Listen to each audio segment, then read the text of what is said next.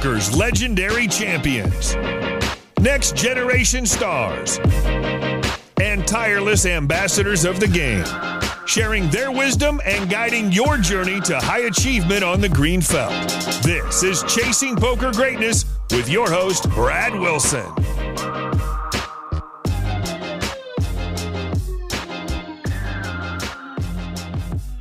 What is happening, my loyal listener? Thank you for joining me once again for another episode of the Chasing Poker Greatness podcast. I'm your host, Brad Wilson, and in this episode, I'm going to be speaking with one of the hardest working human beings to ever step into the world of poker, Jennifer Shahade. Jennifer has a list of credits, accomplishments, and accolades that most people could only dream of achieving, and she doesn't appear to be anywhere close to stopping anytime soon. Before poker, she first showed her impressive talent for strategic games in the world of chess. She became a national master at the age of 16 and was the first female to win the U.S. Junior Open. She has won 2 U.S. Chess Olympic Championship titles, as well as a silver Olympic medal. Jennifer is currently the women's program director at U.S. Chess, acting as an ambassador, host, and fundraiser. She's also on the board of the World Chess Hall of Fame and hosts Grand Chess Tour events with top players all over the world. In addition to being the author of 2 books about the game of chess, Chess Bitch, Women in the Intellectual Sport, and Play Like a Girl, Tactics by 9 Queens, she also hosts the Ladies' Night, that's Night with a K, chess podcast. She's also, of course, made a name for herself in the world of poker, currently working as the Mind Sports ambassador at PokerStars. To name just a few of the highlights from her poker career, she took down the Open Face Poker Championship in Prague, a tournament she didn't even plan on playing in. She made it down to the final 4 of the PokerStars sponsored Winner Take All Shark Cage and became the first female coach at Run It Once, where she put together poker strategy videos from 2014 to 2018. She also hosts her own poker podcast, The Grid, where she discusses a specific hold'em starting hand with a different guest in each episode. Her goal is to go through the entire grid of 169 possible starting hands. At the time of this interview, there are 21 episodes sitting there ripe and ready for you to listen to. She's also in the world of public speaking, having given a TED Talk in Baltimore, guest lectures at MIT, Yale, and her alma mater, NYU, as well as speeches at the Philadelphia Art Museum, Dolly Museum, and Oakland Museum of Contemporary Art. As if all of that weren't enough, she and her husband also worked together to create fantastic art pieces that have been featured in such places as the Boston Sculptors Gallery, Contemporary Museum in St. Louis, as well as the previously mentioned Dolly Museum. As you've probably guessed by now, Jennifer is a grade A certified badass, and just reading her list of accomplishments makes me feel like a lazy bum in comparison.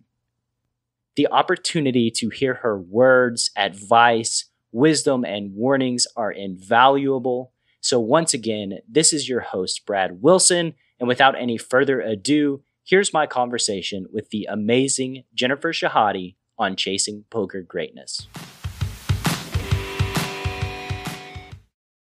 Jennifer, how are you doing this morning? Great. It's good to have you on the show. I've been looking forward to this since you agreed to come on. I guess that's a few weeks ago, right? Yeah. Well, congratulations on your podcast. It seems like it's you've got so many interesting guests, and it's really a pleasure to be on the show as well. Thank you very much. And I have had just amazing guests. It's been an incredible experience so far. Typically, starting out the show, I ask, tell me the story of how you got into playing cards in the first place. Well, I got started in poker because my brother became a professional poker player during the poker boom. He actually got into poker even before that. And at the time, I was finishing up NYU and also just finished my first book, Chess Bitch. And that seemed like a good time to learn poker. He taught me how to play like sit and goes. And I didn't really get into it that seriously. I enjoyed it. And I also went out once a year to like the World Series of Poker to play the ladies event and some sit and goes. But I never went like full force to try to become a professional poker player. So I kind of like dabbled in it for many years. What year and was then, that? Between the years of, I guess, like 2005 to 2010, or maybe 2006 to 2011, I was like definitely like dabble. I learned poker and then I was just kind of dabbling. And what was the catalyst to getting more serious about the game? Well, I think part of it was I moved from New York City to Philadelphia. So it was a little closer to AC. And I also prior, I had a boyfriend who wasn't a poker player, but he seemed to have some issues with gambling. So it wasn't really a good fit to play when I was with him. So And that was maybe in New York? Yeah, maybe that's part of it as well. And then, because you know how it is, that unfortunately the gambling addiction is something that it's like alcoholism or something. It doesn't really go away very easily. So it's better to just kind of like keep it away if somebody has it. So I moved to Philly, and also PokerStars was doing this like PokerStars women stuff. And that really seemed very compelling to me because I always wanted to like go to these like glamorous live tour spots. But, I was a chess coach and author. So I wasn't really making a lot of money. So, trying to play satellites to, get into like a 25K or something in Monaco just seemed, maybe it wasn't 25K, but I think there were like 10Ks back then, the EPTs. And so it just didn't seem like a easy proposition, but they started doing the same thing with women's tournaments. And then I got more into that, and also started doing a little bit of work for PokerStars before I became an ambassador. Yeah, so that really got me more into it. And I just started doing better online and also watching videos and things like that. Why the women tournaments instead of the open events? Why were the women tournaments specifically more appealing? Oh, just purely because of logistics. It seems like PokerStars was putting some money specifically into that. So they were just like, there were overlays and... So the value. Yeah, the value, and it was just easier to get in because instead of it being like a 15K package that you were trying to qualify for, meaning that you had to have a pretty large bankroll, it was like a 3K package that you were trying to qualify for. Maybe more of that exists now, but back then I felt like there wasn't that many opportunities to satellite into something that was in like the 3 to 5K range. It was tend to be a bit bigger. Yeah. And they probably didn't care because they were probably trying to expose more women to grow their population and grow their brand in general. So they don't care if there's overlays. They want to give out as many packages as possible, I would think. Absolutely. I mean, clearly it was a marketing strategy to get more women involved. I mean, you see that in chess as well. I'm actually the director of U.S. Chess Women, and we definitely try to recruit more women. And a lot of that is via opportunities for tournaments that are exclusive to women, or not even always tournaments, also just like networking events. Like we have these clubs in some of our major events where girls can come and just like kind of socialize because sometimes they don't know other girls that play chess. And those are incredibly popular and really useful. So I think in poker, there's like the same kind of thing. Like that's how I kind of see ladies events, that they're a networking opportunity for women who maybe don't have friends in the game yet. And I mean, at their best, that's what they should be. And so Warren Buffett said that women make him optimistic about the future of America, and that, for so many years, a shamefully large percentage has been on the sidelines. Do you think this is true, like in a poker sense as well? And do you think, like, how does the poker world, the poker universe, go about being more inclusive? I think that to answer part of your question, I mean, it's such a big question, and gender issues are such a big part of my life in terms of my work, both philanthropic and professional and creative. I'm always kind of thinking about gender, and sometimes it's even exhausting, but I think that things are getting better. Obviously, I mean, look at the Democratic presidential candidate. So women are certainly infiltrating lots of fields that they didn't before. But I think that sometimes things seem better than they actually are in terms of a lot of things with diversity in America. Like, I think we get really good at showcasing our progress while there are underlying structural issues that aren't solved. And you see this, of course, with racism in America as well, that the laws are much more protective, but then there are certain structures that have never gone away, from the police to the prison industrial complex. And with gender, I think there's similar things going on. Like, yes, women can do anything, but there's no parental leave policies, or there's very, very little parental leave policies, and there's no national child care. And so sometimes the optics are awesome in America, but like underlying issues are just kind of like led to rest. And people hope that, the average hardworking American is going to be too busy to kind of notice them, because they take a lot of unraveling and life experience to like see them there. And lots of these things, like you said, they're systematic, they're process problems that start very early on in our lives, and sometimes just subconsciously learned behavior from generation to generation, which makes it a very complex issue in solving. But poker specifically, I log on my Twitter, I see an old man dressed up as a Chippendale dancer dealing at a ladies' event. Why does that happen? Like, it kind of boggles my mind.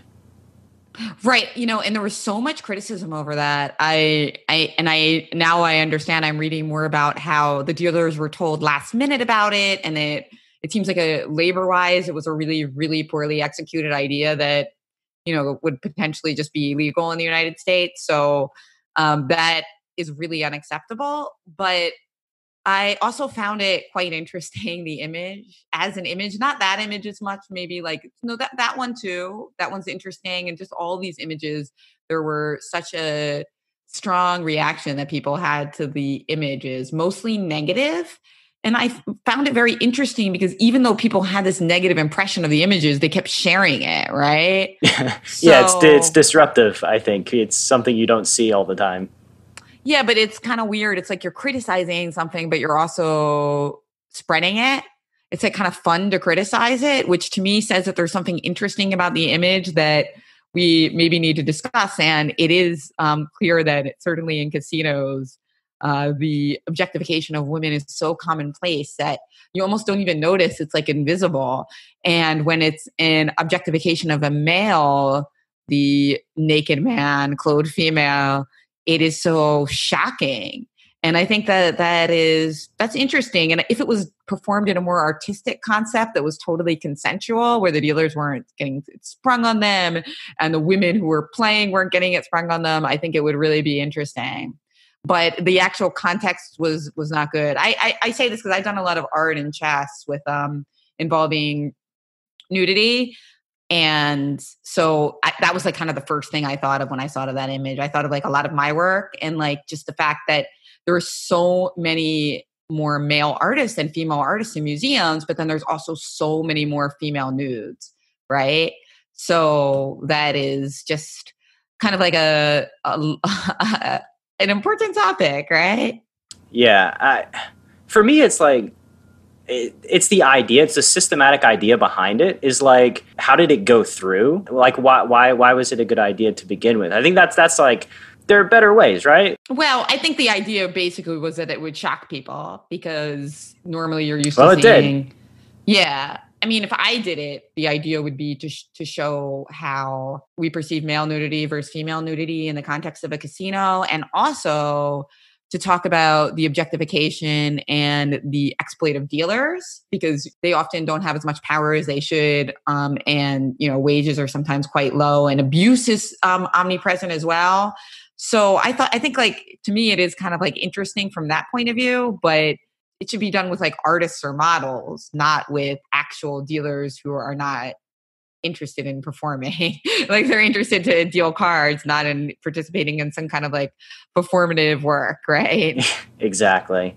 You mentioned something before, is like, why, like if everybody's so outraged, why does it keep getting shared and shared and shared? And that's something that I've thought a lot myself, and I'm going to take us off topic here, just going on a tangent. But like the same is true in like true crime type things, where the serial killers kind of get fetishized and so much attention gets focused on them, and the victims are completely unknown, and they just get lost in the pages of history, which to me is very tragic. Yeah, no, I completely agree with you. I mean, this is something that I felt very strongly about for many years, that this true crime genre has to be really sensitive to that. And I mean, my basic rule of thumb for that is like, of course, we should still make movies about the Holocaust and slavery and horrible ills of society, serial killers, but they have to be really good.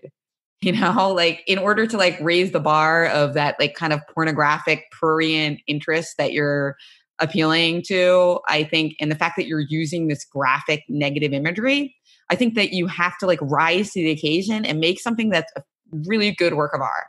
To me, for me to think that it's good, like my bar is greatly raised. Like if you make an average comedy, it's like, okay, I'm not offended. But if you make an average movie about the Holocaust, it's like, yeah, GTFO. Like I don't need that. We don't need that imagery unless it's going to be really good.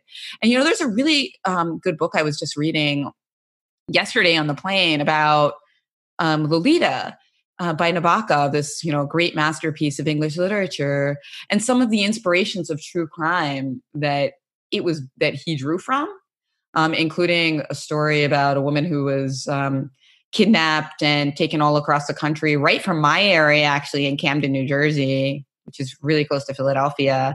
And that, I mean, I'll never be able to think of that book, Lolita, in the same way as you see that this fictional character is actually based on like the pain of real women.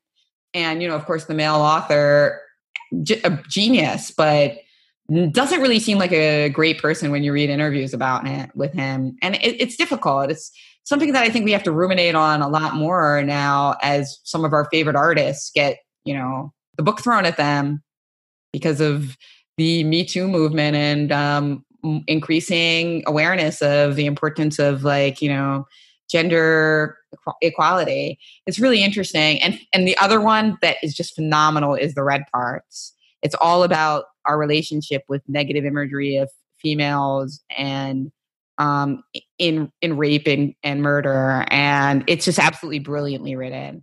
You should totally read that. You'll never look at true crime in the same way. Awesome. I told you that I was going to take us off track, and now we've gone off track into the true crime genre.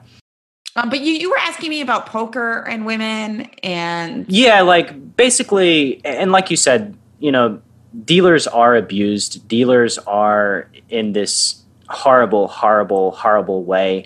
I've been at the poker table where women have been treated very cringeworthy at a poker table. And because of this, I ask myself, like, I have 2 young daughters. Would I be interested in them learning to play poker and just going out there in the world and playing poker?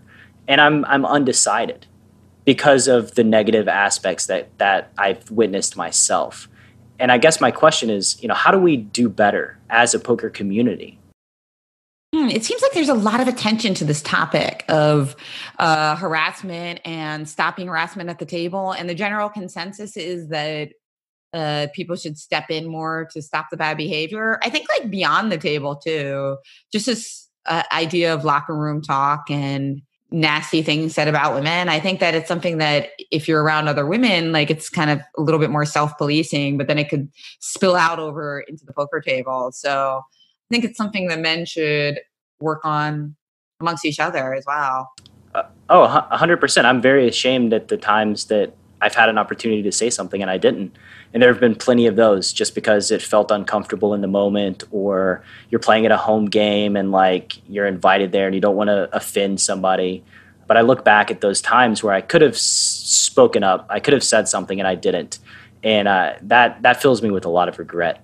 Yeah, I mean, sometimes it's hard, because people now are saying like you should always say something, but sometimes it could be annoying, and it could draw even more attention to an issue that would otherwise be shrugged off. So I think it really is case by case. Yeah.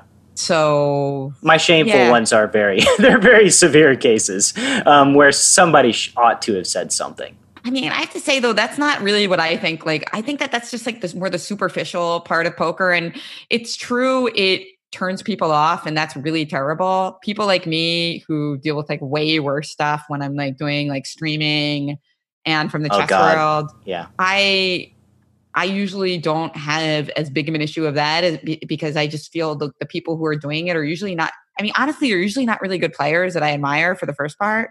They're usually people that I kind of see as, if they're doing that, there's just a good chance that they're, like not as smart. This is the obvious, the obvious correlation, right? This is why people don't stand up to them more often, because most of the time they're a whale who think they can just do whatever they want or say whatever they want.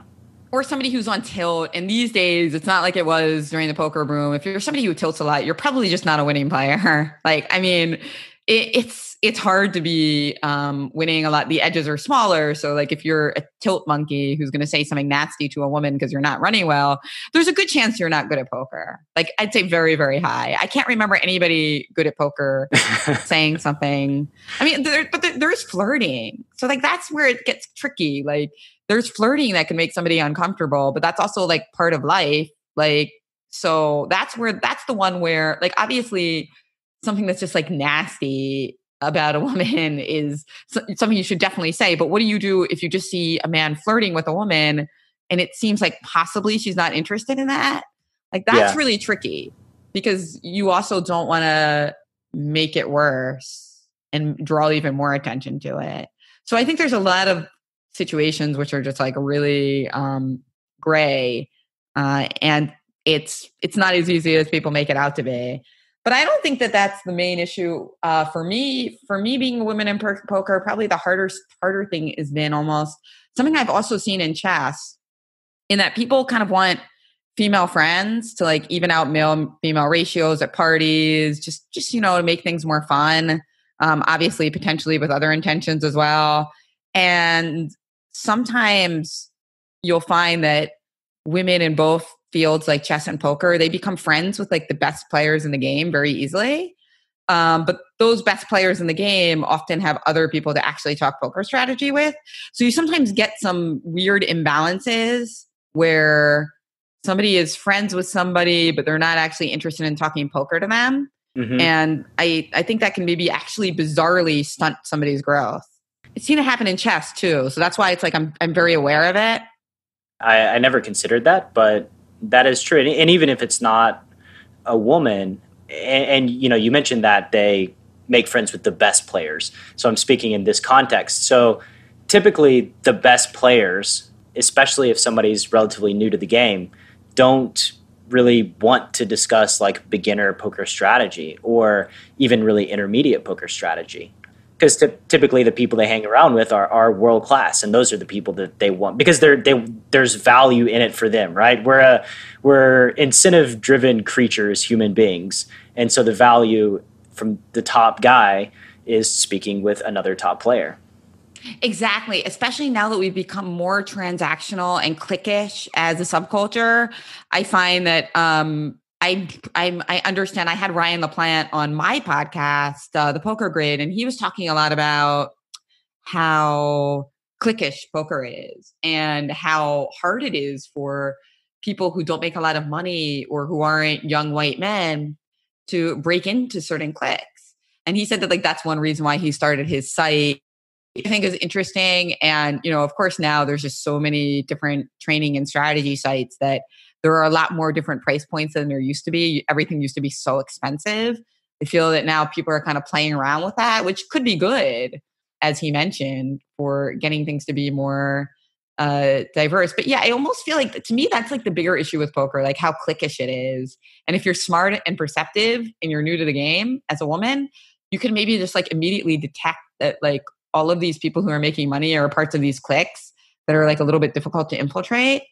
And I think that's it, whether you're an older person also, like that's another population that can sometimes feel left out of different poker networks. I think that like that's like more an issue that I have with poker socially. And you'll see people like talking at the tables about things. It's just like super antisocial. It's just they're talking about stuff that like not everybody knows what a lot of people can't join in the conversation, Mm-hmm. just the human experience, it's a sample size of one, right? So like that's why everybody has different perspectives on all these different things. I don't think that personally I've ever had a problem like infiltrating the cliques, and they have felt inclusive as far as like different nationalities and different cultures, different people. But now that you mention it, in none of those cliques has there ever been one woman. And I don't really know why that's the case. I mean, it's a percentage game too, most likely, in that 98% of the people that I played against in live poker typically male. I think being more conscious of your behavior at the table in general, and how to make things more fun and inclusive for everyone, is definitely a positive. It's just not as easy. I don't think it's like an easy solution where you just have to be like, more strident. I think you have to actually pay more attention, but that could be good because you might actually make more money at poker too if you're forcing yourself to pay more attention to those little cues, For sure. Poker players are also not exactly known for their social awareness, I think, in general, which might be another issue. But yeah, so like I said, sample size of one as human beings, that was sort of why I was asking, your thoughts and your perspective, because I only see it from mine, right? And I'm sure that it's vastly different from your view. Yeah, no, absolutely. And I mean, I'm the kind of person who probably likes, I like attention. And I think that in poker and in chess, you have a survivorship bias where a lot of women who are put off by harassment, even small amounts that, you might like laugh and like, oh, that's not a big deal. Well, those people aren't playing poker anymore. So it's hard to judge. Like the people who still play poker as females tend to be really, really tough and strong and also probably like attention. So, you can see that however you want to see it, as good or bad, or just good and bad in different ways. So sometimes just talking to them isn't going to give you a clear picture because you actually have to talk about the people who don't play poker anymore and they're not really interested in talking about poker. Yeah. So it's how tricky. do I find that person and get them to talk about poker? It's a tough sell. Yeah, it's really tricky. I just did an art piece actually in the World Chess Hall of Fame where I looked at the anger about the chess queen becoming the most powerful piece on the board over 500 years ago. So the chess queen used to be the weakest piece and now she's the most powerful. And when this happened, it was called the Crazy Woman's Chess Game, which I think gives you a sense of how people react to women who are empowered and strong and faster than men. So how did this come about? Why? Because the game was too boring. It took too long. Like the game without the queen being super strong was just very slow. It took forever. So the queen was part of it. She just got buffed up. Exactly. And it also coincided with strong queens like Queen Isabella. So at that point, chess became a much better game. Women empowered, better game. Okay, makes sense. But there was also a lot of criticism. And there was one writer, artist who engraved this piece with an insult in French for the queen on each square of the board. Things like overly ambitious, hysterical, negligent, that kind of thing. She-devil.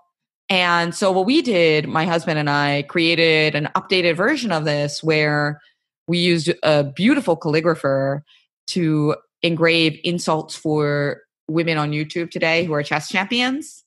And the title of the piece is not particularly beautiful, as that was one insult that directed at me when I was doing a chess stream. And this is kind of a typical type of art these days where you use the negativity and the insults that people are directing towards you and reclaim them as something beautiful. So our piece we felt was very special though, because it had this kind of like centuries of history. Yeah, that's incredible. Please send me a picture so that I can share it on the show page. But that sounds awesome. So switching gears a little, last year or the year before? Some year, you made a deep main event run with a little secret. Could you tell me more about that? Yeah, so one of my most memorable WSOPs was when I was secretly pregnant with my now 2.5-year-old son, Fabian. And It was really awesome because I was actually at this point in pregnancy where I was feeling really good. I had a wonderful pregnancy, and except for like the very beginning and the very end, I felt like it was almost like a superpower. I felt very relaxed, which is really important in poker, not to be too keyed up. And I think also just this sense of scale about what's important in life and what's not is even more evident when you're carrying another human being, because you have two kids. So you might know there's all this math behind like pregnancy and miscarriage and like the odds of this and the odds of that. As a poker person, I was constantly looking all these charts like all the time. And just like this realization, like, okay, this 80% that, if you take a pregnancy test really early on, it's actually only like an 80% chance that it'll work out, because there's very, very, very, very common for there to be early miscarriages. Thinking about that 80% versus 80% of winning versus like queens versus aces, winning aces versus queens. It's really sobering, It just makes you realize that the luck that's involved in poker is so unimportant, right? Yeah, it puts it in a perspective. Yeah, and so I had a deep run in this particular one, and it was just so much fun. I had such a great time, and it was really grueling. That's the thing, like when you're pregnant, you need a little bit more sleep, so that was the hard part. It showed me, like, if there's one thing I could change about live poker tournaments, it would be definitely to make the structures less grueling. I definitely play less. And this was even true before I became a mom. But now it's even more true. I definitely think tournaments should be like 8 hours of play a day, even if it's at the cost of making the structure shallower. And just start them earlier and end them earlier. I don't understand why they need to end at like 1 a.m. Yeah, like I want to have a nice meal with my friends after I've already bagged. Maybe if anything, like it allows people to maybe play some cash games or, meet up with some of their friends. I think it's like way better, but I unfortunately, I think that I'm in the minority. Maybe it's we are in the minority. Yeah. But the thing is, like, you can't just switch it off at 1 a.m., right? Like, you have the adrenaline going through you. You can't just lay down in bed and get a good night's sleep. You're going to be up till 3 or 4, which to me is horrible because I'm in bed at 10 p.m. So going to bed at 3 is like a different world. And then the next day, I'm definitely not optimized for play. Yeah, and you want to get a workout in. I just think that the EPTs, European poker tours, most tournaments in general in Europe, I think are a little bit more sane about their scheduling. Probably because in some countries it's impossible to get in and out of a restaurant in an hour. Yeah, it's not like America where they're used to people being on this like speed track. That's definitely something I would change about poker tournaments. So when I was pregnant, that was particularly pertinent because I would get really exhausted. But I loved the experience. It's definitely one of my most memorable experiences in poker because I was just so happy and it was such a great time to play poker. Why was the pregnancy a secret, by the way? Oh, because it was a little later than I would have normally told. I would have normally had already told people, but I didn't want to because the WSOP main is so important. And I felt like maybe people would be asking me a lot of questions about it. Ah, gotcha. Yeah. So didn't want to dilute your focus. Yeah, exactly. That is the thing. I think for everybody in life, there are certain moments in your life where you just get asked the same questions over and over. Like for poker players, it's, do you count cards? And yeah. You can make money doing that. That's always the first question. And then if you're a cab driver, it's like, where are you from? And if you're pregnant, it's when are you due? And is it a boy or a girl? And that's fine. I mean, people are curious about these things, but I think that you certainly must know as an interview. And I've heard a previous one of your interviews with Q, and you ask great questions. And one of the important things I think about being a good interviewer is not asking the same questions that everybody always gets. Basically, you don't want to go just like totally wacky all the time. Like, what kind of tree would you be? Like, it's not like you have to go off the deep end and be crazy. But I think just thought into questions, so you're not just thinking like the very first thing that comes to your tongue. Just to give people the respect that they deserve, not to ask them something they've gotten 100 times that day. it's a tricky thing. And the thing about conversation and stories is that when people tell the same story that they've told a bunch of times, or they're confronted with the same question, it just goes into canned answers, and it doesn't make for very compelling listening or conversation for the audience in and of itself. Exactly. And that's why it can be really hard to interview people right after they've like published a book or something.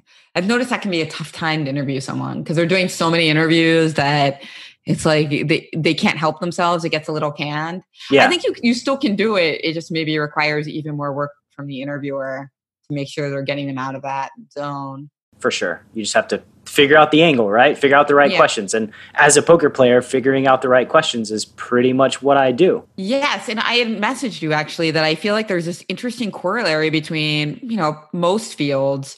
It happens in poker, it happens in writing and interviewing, but particularly like interviewing in poker, I think there is some corollary in that you want to be prepared, but you also want to be ready to like deviate from your script. Absolutely.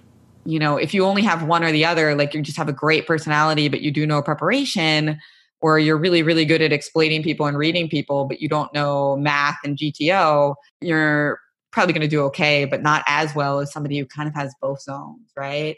And definitely only preparing really well and having a list of 10 questions and sticking to it, like you're going to stick to your exact ranges. That's definitely not ideal. Yeah, because the viewer or the listener just hears the same questions over and over. It becomes repetitive. And you're not reacting to the situation. Exactly. You're more focused on asking the next question than you are in listening to what the person is saying. Yeah. So when I have an interview, I tend to have a bunch of questions, and I have like 2 or 3 that like I really want to ask. And then the others are all just like optional based on whether or not the conversation takes us in a different direction.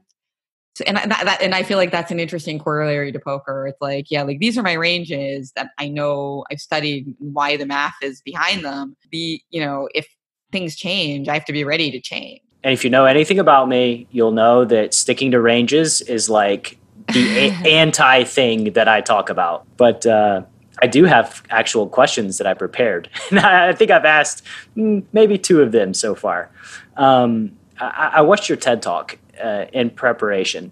You said that the thought process for coming up with a winning strategy in the chess tournament you were in was not that difficult, but it was identifying the right moment to think was what won you the victory. And so me as a poker player, and most likely the Chasing Poker Greatness audience, can empathize. There's many situations historically in our careers where we wish we would have thought more about a spot and the right answer would have, materialized, but we didn't. We acted too quickly. So the question is, how do you identify those moments at a poker table in real time? Well, that's really interesting. Interesting corollary, because sometimes in poker it's more obvious than in chess because the pot's just gotten really big. In chess, I say, hey, if there's like a bunch of pieces in the middle of the board and they're all threatening to take each other, like that's a good sign you should be thinking really hard. And sounds really obvious, but when you get tunnel vision and just start playing, it's not that obvious. People forget about that. And same with poker. Like, luckily, I think it is a little easier if the pot is inflating. There's a good chance somebody's going to slow down and think like, okay, like these are really critical decisions. That said, I also think that on the river, there are some situations where people maybe act too quickly or give things away too quickly, that they're not considering, that they're the type of, that they're basically considering whether or not to check call or check fold, not even considering check raising. So maybe that's a bit of a corollary, like when to continue to keep your poker face and make sure that you're considering all the options. And that's something that we see in chess a lot too, that people like to be prepared and they don't want to mess up big time.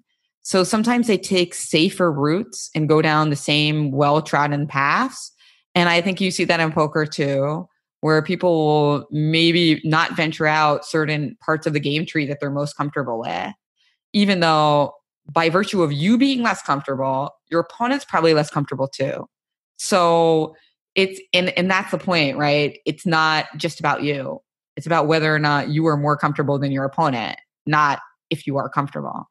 if that makes sense. And that happens in chess a lot too. Oh, it makes absolute sense. Yeah. You create a really complicated position. So you're both going to make more mistakes. Exactly. An acquaintance of mine, Kyle Cottonseed Hinden, he said that, there's always going to be an edge in poker, but it's just going to be deeper in the decision tree than it used to be. And sometimes people just get afraid of looking like an idiot and taking venturing into the unknown. And that really stunts their growth just as a poker player. And sometimes, we were talking about the big river spots that should be thought about more. I think that early decision tree actions can often be a point of emphasis as well. People just do something because for whatever reason that they think they should do it. And it leads to that river spot where maybe they shouldn't have gotten there in the first place, but they acted too quickly on an earlier street. It becomes this like compounding snowball effect. Yeah, well, I guess one reason I talked about rivers, because I feel like the river is more chess-like than other streets, just because there's more information and less unknowns and less like probability and math at that point, So I think that it makes sense. It's kind of like the end game in chess. So, and it's obviously the first street that like solvers solved, right? Because it's less complicated. There's not as many different things that you have to calculate. And finally, that it's the one street where you're able to think more if you want to, because depending on the type of situation, if it's just a call or a fold, you can just think as much as you want, right? For sure. Yeah, the correlation's there because there's more concrete information on the river. There's no more variable. You're not like on the flop, you're not solving for however many turns are left and then however many rivers are left on top of it. So when you think about joy in your poker career, what's the first memory that comes to mind? Probably winning the Open Face tournament in Prague.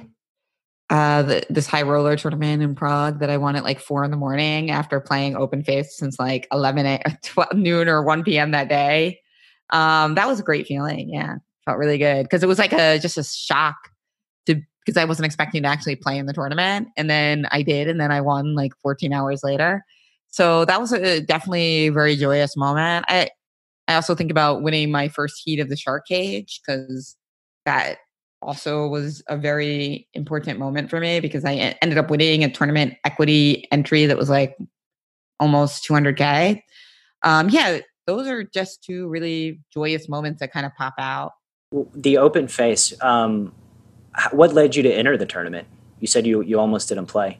Yeah, you know how it is with like, if you're somebody who doesn't normally play high rollers and then you play one, it's always just a little complicated to get money. What's a high roller? What's the buy-in? It was 10K euro. So now that's definitely not a high roller. But back then it was the high roller for the OFC championship. And I think I was coming from like a chess trip. And so I didn't have 10K euro on me and I didn't want to like take like a huge beating or something. And it was like starting in a couple hours. So it wasn't like I could like transfer easily from like a bank or something like that. So yeah, it was just a matter of linking up with somebody who had the euros to float me. I am a huge nit with this stuff. I never would ever plan to show up the morning of a tournament and play a 10K. Yeah. Like even like tournament that has a low buy-in, I don't like to do that because I just feel like I'm going to be really tired, Did they float you or did they buy your action? A little bit of both. It was a little bit of both. Yeah. So you didn't have that was their bonus for floating me. Was you just taking really it down? Yeah, that's really a good bonus when you buy some action a few hours before an event and they bink it. What is up, you future star of poker, you? Coach Brad here, and I just wanted to take a moment to let you know about PKC Poker. If you're sitting there wondering to yourself, why is Coach Brad promoting this PKC Poker app thing? Allow me a moment to explain my why. Battling in cash games has been my livelihood for the past 15 years. It's how I survive and put food on the table for my family, which makes it imperative that I either test out or seek qualified opinions on all of the poker platforms on the market. One juicy find can mean the difference between a meh year and an amazing family vacation in Hawaii kind of year. With that said, I have tried almost all of the major poker apps on the market to date, and despite the hype about amazingly juicy games, have come away from the experience unsatisfied. I was just never able to find success against seemingly weak competition, and in one specific case was getting outright destroyed by passive villains playing more than 50% of their hands. What on earth was going on, right? After many evenings sitting in the bathtub, wondering if I had lost it, I finally dug into the data and learned something that shouldn't have been too surprising to you. These dudes were colluding and super using their pants off. So I swore off those free money, decentralized devil apps and decided to go back to my more familiar streets of Ignition. It was then that I was contacted by a good friend of mine who turned out to be the vice president of worldwide operations at PKC. Him and I had a long, in-depth conversation about security, the ecosystem, and the future direction of PKC, and he managed to convince me to give it a shot. That shot turned into an incredible 6 months with an hourly rate that's about 5 times what it would have been playing on any other US platform. As it turns out, I didn't forget how to play. I just needed to be on a level playing field to return to my crushing ways. I have no doubt that you, my community, my audience is going to play online poker somewhere, and I want to be damn sure that you don't go through the pain and frustration I felt by messing around with any poker app besides PKC. This is why promoting PKC is a no-brainer for me. I love you, I love my community, and I want to put you in the best position to succeed at this game that we both love so much. So if you'd like to join me in the streets of PKC, simply head to enhanceyouredge.com/PKCpod and get your invite code to play. You must have an invite code to play, and you must be 21 years of age or older. One more time, that's enhanceyouredge.com/PKCpod to get your invite code. Best of luck, and now, on with the show. Let's go to the opposite now. So when you think about pain in your poker career, what's the first memory that comes to mind? Well, I mentioned I made the Shark Cage final, which Phil Ivey was in, and I got eliminated. What is the Shark Cage final, by the way? It was like this made-for-TV show that PokerStars made, where there was $1 million free roll, and so there was like 4 of us left, and there was $1 million for first. Yeah, and yeah, I incorrectly called a check raise on the river by him, which really wasn't like the worst play ever, because I saw a very similar betting structure recently where he was. Listen, he could have been bluffing. Basically, it's not like it was the worst decision ever. I do think it was a bad decision, but the proportion to which I was angry at myself was probably overly, I was like really upset about it for a while. Yeah, a lot at stake, a lot of pressure. Yeah, and the thing is, like, I never get upset just from busting something, to be honest. Like, I'm really good, I think, at separating results from play, unless they kind of coincide. So if it's like a big moment and you lose and you also feel like you played a hand badly, that's really hard, because you're seeping into both the disappointment and in the world, which is easy to take because, hey, that shit happens every day. But when you kind of combine that constant, which happens, ebbs and flows, we know as poker players, with feeling like you made a mistake, the combination can be very, very tough to deal with. And the stakes at play, I think, you don't get many shots at $1 million payday, especially with 4 people left. You can go for the rest of your life, and you're not going to have that many of them, right? So like just that opportunity, I could imagine, is painful, especially if you feel like you made a mistake. Yeah, exactly. And yeah, that's so that's kind of the first moment that comes to mind for sure. And let's go to your process for regularly improving your game. What does that look like specifically for you? For me, it's always very important to focus on high density study because I'm really busy, and it's. What does high density mean? Things that are going to come up a lot. And that means I'll be more likely to try to study, and also things that I'm either uncomfortable with and do come up a lot. So it seems really obvious. but I like to just study spots like, 40 big blinds deep, button opens, big blind defends, like just stuff that I know is going to happen a lot in tournaments. And then, the flops that are most likely to happen, like ace high flop, right? Like just, but then sometimes I'll throw in things that don't happen as often, but I might feel uncomfortable with, like, a monotone flop, right? Like not as typical, but something that is easy to get wrong, partly because it doesn't happen as much. So I try to like find a mix of those things. Is it mostly early decision tree spots?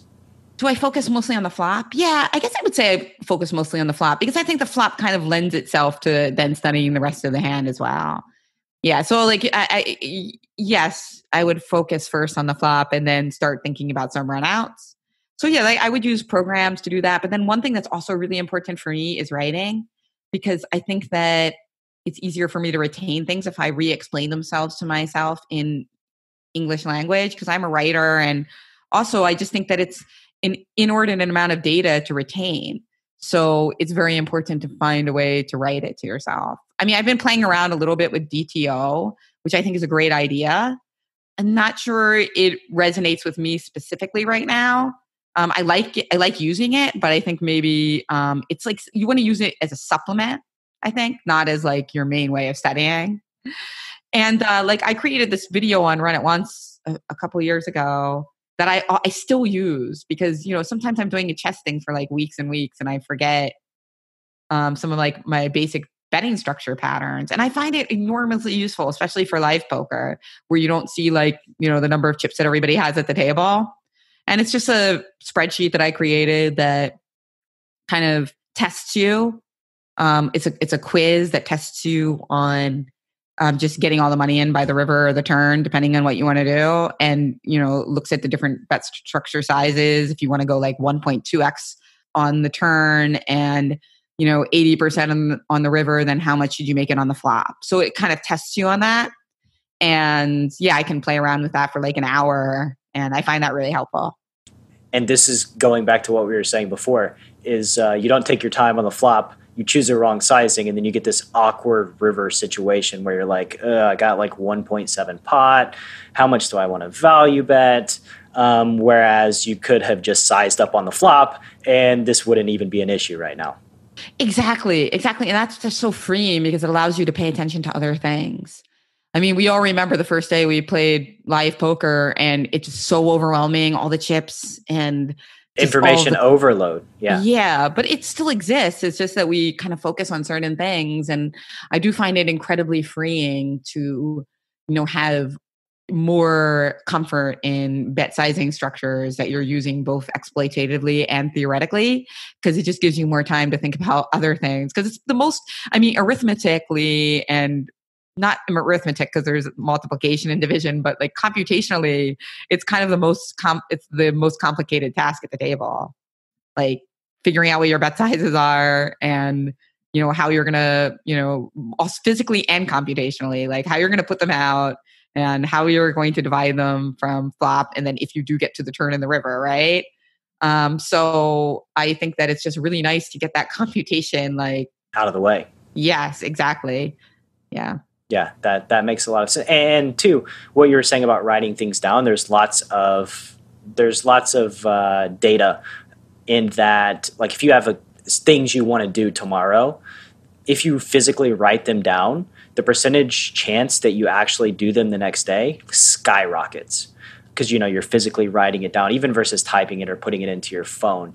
So writing down the bits of knowledge that you want to retain, I would imagine is just super, super beneficial.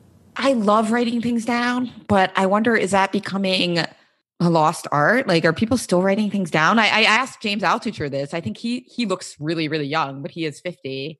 And for him, it's like, yes, definitely when it's idea related or chunks of information to retain, I absolutely write it down. I had James Altucher on my podcast as well, who's like he's this entrepreneur and podcast host, but he's also really great with like life hacking tips. And yes, he talked about writing them down on pen and paper, but like, do 20-year-olds actually write things down on pen and paper? Like, do you see it often? that I'm not sure, but like I can show you like right here. Oh God, you can't see it. I have a book, basically.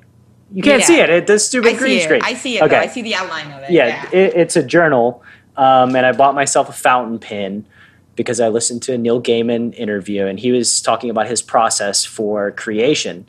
And basically, his process is he gets a journal, he gets his fountain pen, and he goes somewhere, and he's got two options.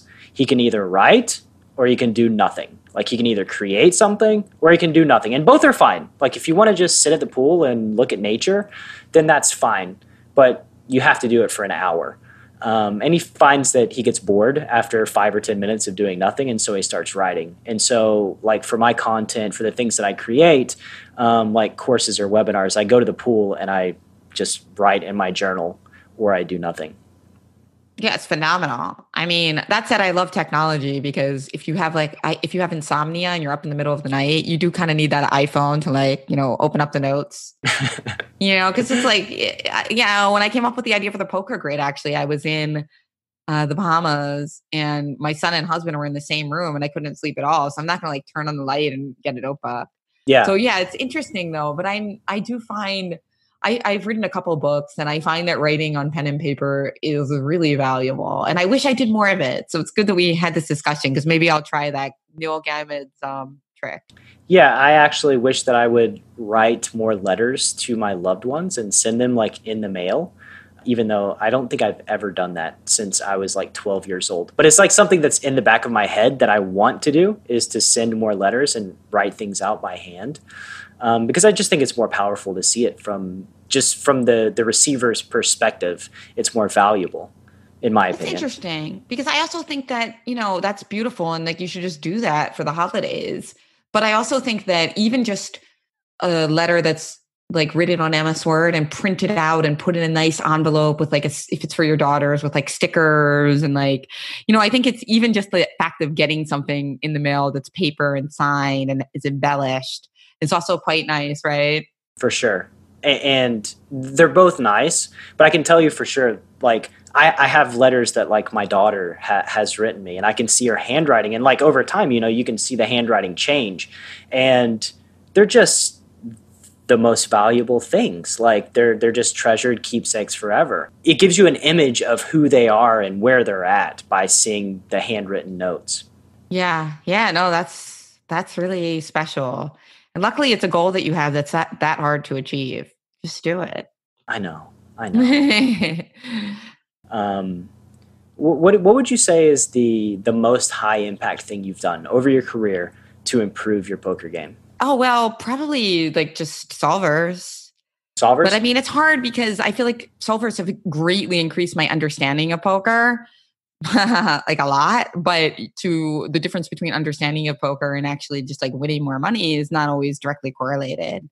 But that said, I think for most people, really being able to understand, not necessarily even solvers, even if it's like a more rudimentary program, not like one of the most, the most aggressive is using like technology to aggregate and chunk data so that you can memorize it more easily. And then combining that with writing things down.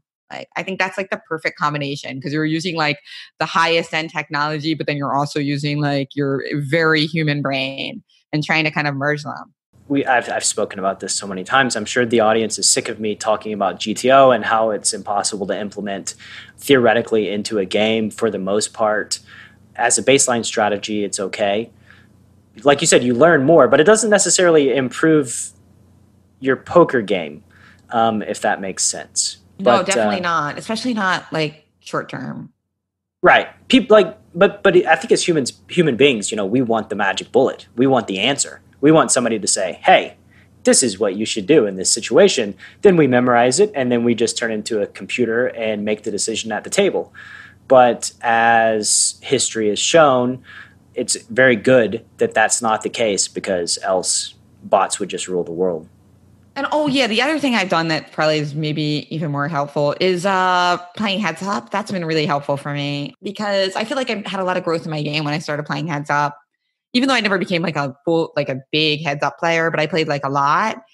both cash games and sit and goes. And I think it helped me enormously get into like the kind of game flow, not just thinking, but also dancing, playing. I think it's very easy as an intellectual or wannabe intellectual or somebody who likes to think about things and break them down to just get too much into thinking.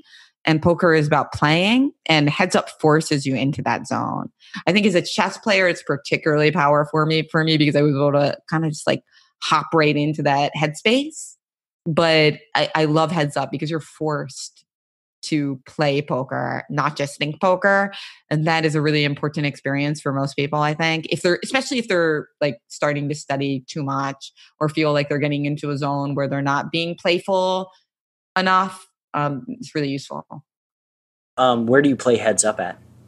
Well, I'm not really playing a lot right now. Not right now, because first of all, PokerStars PA is coming any minute, like literally like by the time this interview is aired, it might be home. Yeah. But yeah, like over the last, like I'd say like when I started playing heads up a few years ago, I felt like I saw a massive growth in my level, especially if I got into shorthanded situations. The problem is actually using that headspace you find in heads up and trying to apply it to full ring when you're bored a lot of the time. That's the challenge. That's what's really hard. But I feel like if you could copy paste that would be like the ideal. Although you'd probably get tired after like a 12-hour day. So you need to like tweak it a little bit. But when I'm playing well, I feel like I'm more in that kind of flow of a heads up feel, not like a full ring feel, even if I am playing full ring. And that doesn't mean playing a lot of hands. That just means being in a more playful mood rather than just kind of like thinking when it's your turn and then the rest of the time being distracted.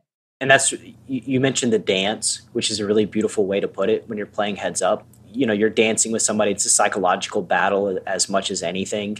And talk about uncomfortable situations. You're just going to get yourself involved in uncomfortable situations in spots that you're unsure of. And the more spots that you get into that you're unsure of, that you're aware of, and then can study afterwards, I think that you can identify a lot of areas of growth in your poker game. Yeah, absolutely. I mean, I think it's a lot of fun. I know that it's not as popular as it once was online for various factors. And, whether it's rake or edges or bots or all sorts of things, or people just not wanting to play unless they know they have an edge. So creating issues. But I just think in terms of purity, it's just like such a fantastic poker game. I mean, it reminds me of chess. It reminds me of playing heads up open face, where there's all these psychological issues of momentum and tilt. Even people that normally don't tilt, you put them in a heads up situation, whether it's whatever the game is, that's going to be exposed, whatever your tendencies are, whether you shut down and bluff less or whether you start bluffing more. And that's incredibly powerful because maybe that's the same tendency that if you're playing full ring and you're in the highest stakes situation you've ever been in, and you're having some swings with your stack, that could be the same tendency that's cropping up, right? So I think that's why it's so powerful, I think. Yeah, that's great wisdom for folks out there. Play some heads up poker. Sometimes, I spoke to Jungleman on the podcast as well, and he took the reverse game selection approach when he first started out and just playing people that were better than him, which may not be intuitively a great way to make money, but if the goal is to become a better poker player, then it makes a little bit more sense. Yeah, sure. If you can afford to play if you can afford to play people who are better than you and heads up, and then, like lose the least amount of money possible and then make money via the improved player you are, live or online, that seems like a good strategy potentially. I mean, hey, if it worked for Jungleman. Yeah, Jungleman's kind of a freak though. So imagine there's a carbon copy of yourself. She's 20 years old and she's just beginning her poker journey. You can have a sit-down conversation with her. What wisdom do you give her?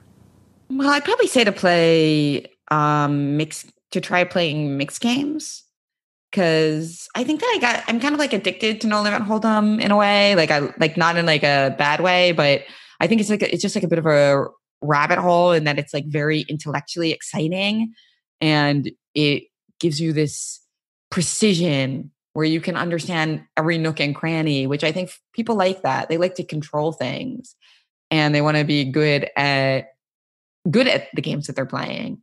But because poker is about making money, I think it would have been good. I kind of wish that I played more mixed games because that's all about like relative strength, right? And then I'd also say to, think big. What does that mean? Think big. I think it's important to have big goals. I mean, you want to plan for them, but I think that it's important to have big financial goals when you're really young. What's a big goal? Setting yourself up for financial freedom, making enough money so that you can take several years off if you want to start having a family. Yeah, I mean, like, not that you'd want to take several years off because then you might just be completely out of the zone of whatever you are that is you're doing, but that you could if you wanted to. Yeah, the option. And for the folks that I've interviewed that have been in the game for 15 years or so, there's certainly this burnout effect that does happen where poker players, they're in it for so long, all they want to do is get out, but then they realize they're not really qualified for anything else that they have access to at the moment. I know. I mean, I don't have that problem because I've always done so many things outside poker. I guess that's like, I've always had like the opposite problem that I never feel like I'm able to put in quite the amount of volume that I'd like to in poker. But I'm not sure that creativity is so important to me. Like, I'm not sure I would tell myself to go and only do poker because I think that to me, for my type of brain, it's really good to be involved in a lot of things. But yeah, definitely I would probably play less like long MTTs with big fields, Less and focus more on cash. And smaller, maybe even on smaller tournaments. And that's why like I think mixed games would have been a good idea for me. But yeah, and then in terms of it's hard. I mean, it's a hard question. Because obviously a lot has gone well for me in poker also. So I'm thinking about things like that would have created a better scenario, without throwing out the things that worked out. You know what I mean? Without throwing out the good things, right? Yeah, exactly. I think there's a trap too. And I'm not a specialist in mixed games. I've played some Pot Limit Omaha, but never really the other mixed games at any level. And the problem, at least for me as a cash game player, is that I have a certain hourly rate. And spending time on these other games, I know that my hourly rate is going to be lesser in the short term, which basically means that I've stuck to what I've known in No Limit Texas Hold'em and haven't really progressed. But I know that, especially in a live casino setting, when you're moving up and playing high stakes, what a lot of pros do is they will, a recreational player will come in that wants to play relatively big, and they're okay with playing a mixed game. So they just start like a 3-game mix, and then they play them heads up or 3-handed. And like the 3-game mix automatically, boom, eliminates all of the strictly No Limit Hold'em players from even having an opportunity to play. Yeah. And I mean, I guess just to answer your question very literally, I would give myself a list of people that I should trust and not trust. But you're saying it's a 20-year-old now, so it's actually a different world. You're a different person. Yeah, poker is a different world now. It always is. It's constantly changing. Are there any commonalities in the attributes of people to trust and not to trust? Any patterns you've seen? Well, there's probably some inverse relationship between charisma and who you should trust, but there's some charismatic people who are trustworthy, but you have to be a little bit more careful. And then, it's hard. It's hard, honestly, because poker players are, I haven't gotten scammed very much myself, but I've seen a lot of people have, and it's very difficult when there's a game in which people are masters of deceiving others. It's going to be harder than reading people in real life, right? And knowing who to trust. So I imagine people like who live in LA and are part of like the film industry are probably the best equipped to read poker players, because I think that's where I'm not part of that world. I do a lot of media projects, but I've never lived in LA. But I feel like that might be where there's the most overlap from what I've seen. As far as like figuring out who's scamming and who's not scamming? Yeah, about who you can trust and who Because they deal with actors? Is that their... Well, it's not just about scamming. I think it's also about, who you want to work with, that kind of thing. Yeah. Because I mean, scamming is like obviously the low end, but it's also about finding people that you're not going to be wasting your time on, Like a business relationship type exactly. deal? Yeah. But yeah, it's tough to know who to trust in poker. And I think that my default has been over the years to not really trust many people, especially with financial stuff, like having fun going out, that sort of thing. But like the staking, all that stuff, for me, has always been very, very controlled as far as who to stake, who to give money, and that sort of thing.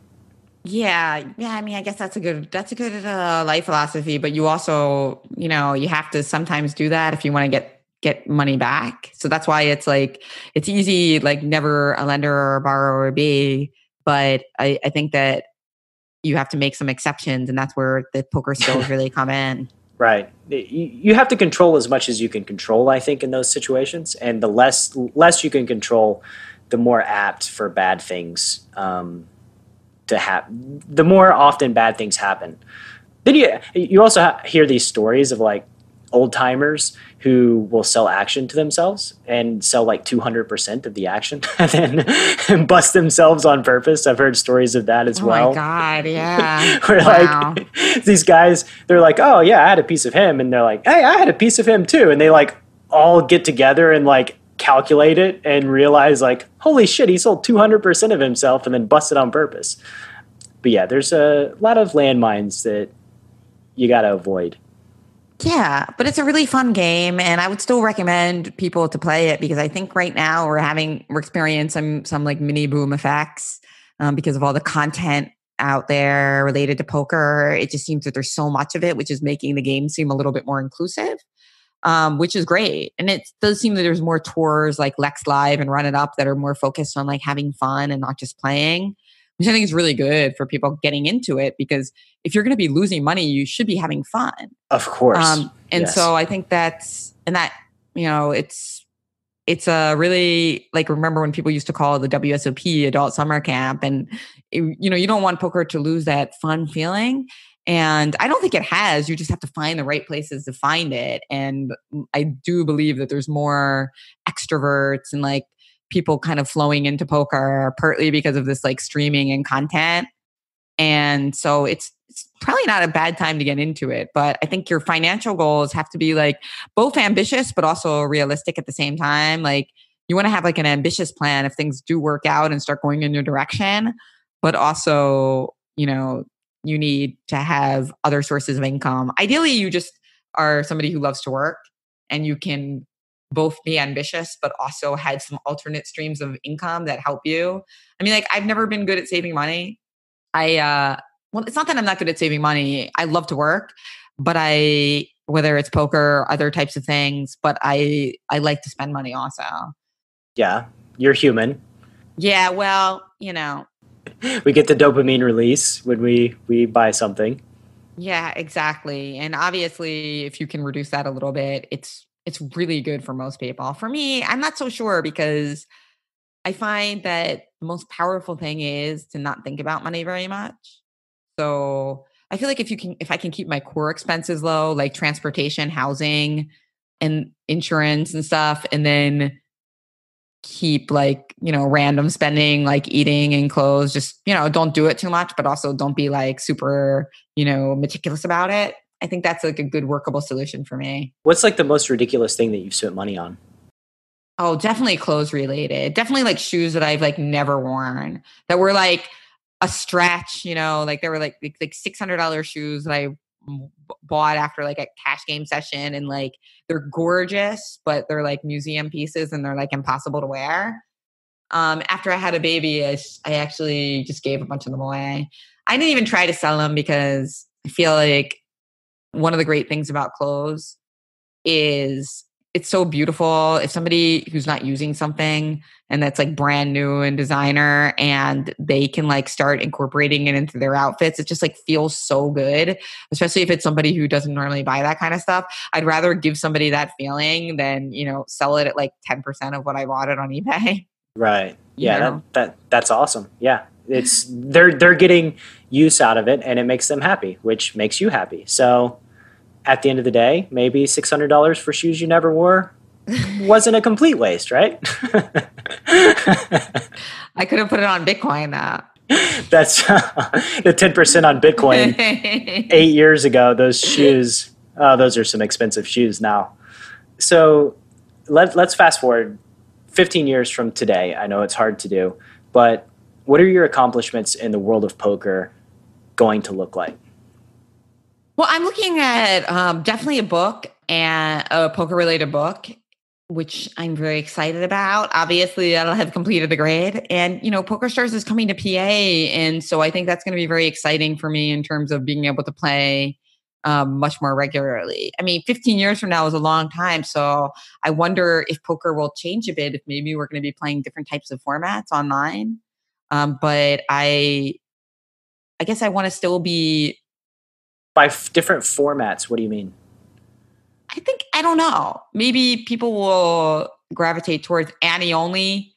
Maybe Annie only no limit tournaments will be much more popular. I think there will be some tweaks just to kind of keep people with wider ranges so that it's a little bit harder to use solvers, especially in game. Unfortunately, good news and bad news. I have a feeling that live poker, especially tournaments in like 5 to 10 years, you won't be allowed to use your phone at the table, but that therefore the tournament structures will get shorter. I think that there will be some kind of reaction, like shorter tournament formats, but very, very limited phone use. Why do you think those two go together?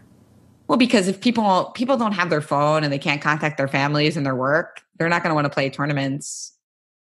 Maybe there will be a way to do maybe by then there will be like an app that like you can like instantly see whether somebody has on, where it's like, I don't know, but even texting, like texting only or something. I don't know. But you definitely can't, as poker programs become more and more powerful, I think it's going to be tricky. It's going to be tricky for tournament organizers. And maybe just shot clocks will help because it's very difficult. If the pace picks up, it'll be harder for people to use their phones to get like information. But I think there will be some changes. Maybe shot clocks is better than no phones because I think no phones will reduce the playing numbers too much. This is where we are as human beings, where just the thought of playing in a poker tournament without our phone being available is like dramatically reduces the number of entries into a field, which is kind of funny to me. Like thinking back 25 years ago, there were no smartphones 25 years ago, right? And like you're at a poker tournament. So like communication with family and friends is like shouldn't be that a big deal, I wouldn't think. But there's a lot of downtime, so people are just going to get bored. Yeah, maybe I'm wrong though. Maybe there will be still phone usage because I just don't think it's going to fly with the way people behave now. But I think that there will be some changes in the rules. Maybe it'll be like a 30-second, like well implemented shot clocks, and you can use your phone at like designated times. Like when a new dealer comes in or during a shuffle. Designated phone times. Yeah, I think so. You have a phone clock. I'm going to play my phone clock card now. Yeah, exactly. I need turn to my phone off. If you had ultimate authority, these tinkerings, if you had ultimate authority to improve the game of poker, what's something that you would do straight away? And I know that you being you've had to have thought about this. Well, definitely. I think that the shot clocks should be implemented more regularly, even though they'd be hard for me because I think that it's just an important growth of the game. I think that shorter days but that's a perfect combination. I think our goal should be to have the same number of hands, but in less time. Oh my God. Of course. All right. So a couple more questions. We'll get you out of here. What's your current big goal in poker? My big goal in poker. Well, I generally have process-oriented goals. So with online poker coming to PA quite soon, my big goal is to really improve my understanding and execution of the game.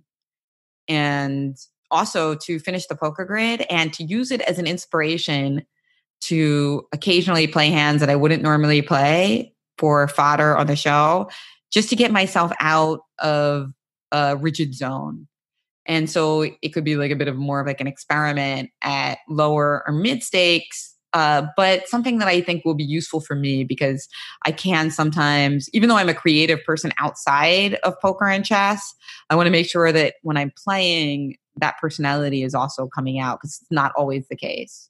Right. It's easy to get rigid and fall into patterns. Tell the audience about the grid in case they're unfamiliar. So the Poker Grid is a podcast I'm doing where I'm interviewing different guests for every single cell in the 169 cell poker grid. So 13 by 13. So we have guests on every hand from aces to 7 deuce offsuit. So obviously some of those hands are going to be really tricky to fill in, like, 9 deuce off or something like that. And that's where I think, having to fill it out myself as this creative project could be an interesting way to merge my creative self with my more rigid gaming self, which I feel like I mentioned earlier, heads up being a great way to feel more flow, and I'm always looking for ways to do that because sometimes, let's just face it, like full ring poker can get boring. So I think it's really good to kind of make sure that you're staying awake. You can't manufacture it though, right? Like you can't just get the jack deuce and go absolutely crazy. It's got to kind of happen organically.